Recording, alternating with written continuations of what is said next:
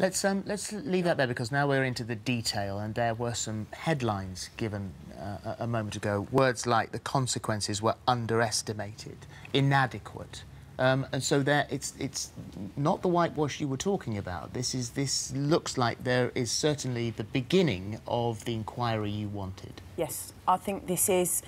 My thoughts immediately have gone to the families of the deceased soldiers that lost their lives, and I hope that this is actually going to give them some of the answers that they're looking for.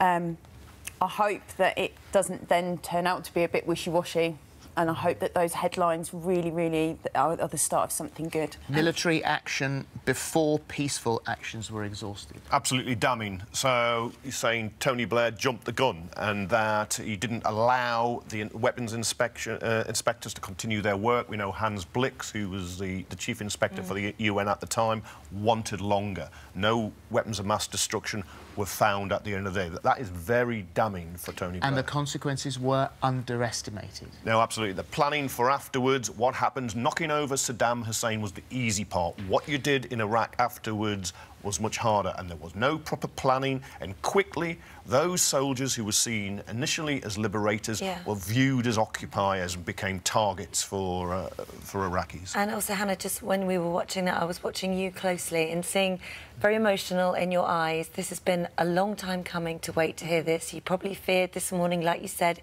could have been a whitewash. Is there some relief to hear those words? Yes, there is, because I think that all soldiers and the families of those soldiers that lost their lives have been waiting to hear, you know, why it happened, how it happened, and it sounds like we are finally going to get some answers.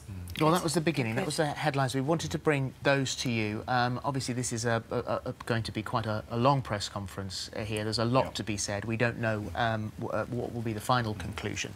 And hopefully there'll be a lot of people who've been locked in since 8 o'clock this morning who will have read through not that full 2.7 million worded report, but there was a pre-seed version, about 130 pages pre-seed version. So hopefully we'll get to that very soon. But for the moment, thank you very much indeed.